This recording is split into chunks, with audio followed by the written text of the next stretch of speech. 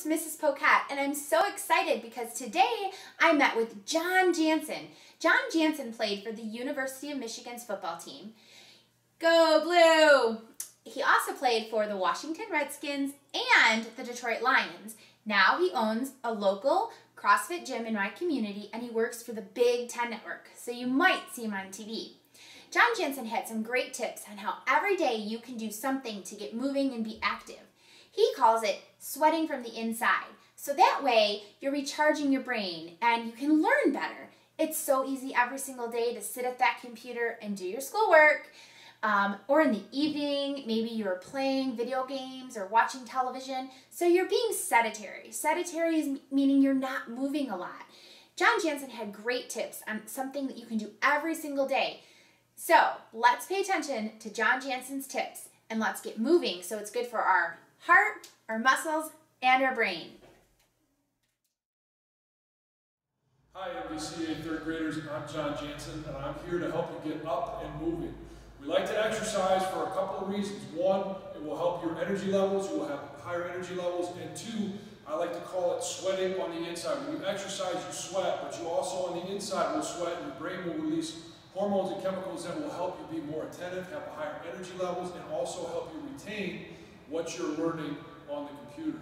So a couple of things I want you to try and do is one, if you can set a timer or if you can set an alarm clock every hour on the hour or every other hour, let it go off, get up, move around, and here are some of the things that you can do. First, we can do a squat. You can do these right next to your computer. I want you to get your feet just a little wider than shoulder width apart, slightly point your toes out, and then I want you to act like you're sitting in a chair. I want to get all the way down as far as you can. Keep your head and neck up, so keep you in a good position, and then back up. All right?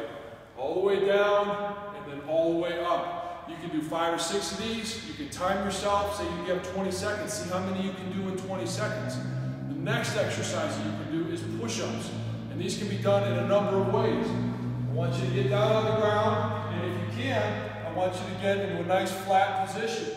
We want to go all the way down, touch our chest to the ground, and then all the way up. If you need to, you can put your knees on the ground. This will help you be a little bit more stable. All right? The next exercise that we want to cover is the sit-up. And it's pretty simple as well. We're going to find a nice spot on the ground, lay down. I want to keep my feet flat on the ground. You can do whatever you want with your hands. But I want to come all the way up, get my elbows to touch my knees, and then all the way back down so I'm laying flat on the ground. All the way up, and then all the way back down. Now the next one, if I had one exercise to choose, this is the one I would choose. It's a burpee, and it will exercise your whole body. And by this, what I want to do is I'm going to be standing up, I'm going to get down in the push-up position, all the way down to the ground, pop back up, jump, and clap my hands.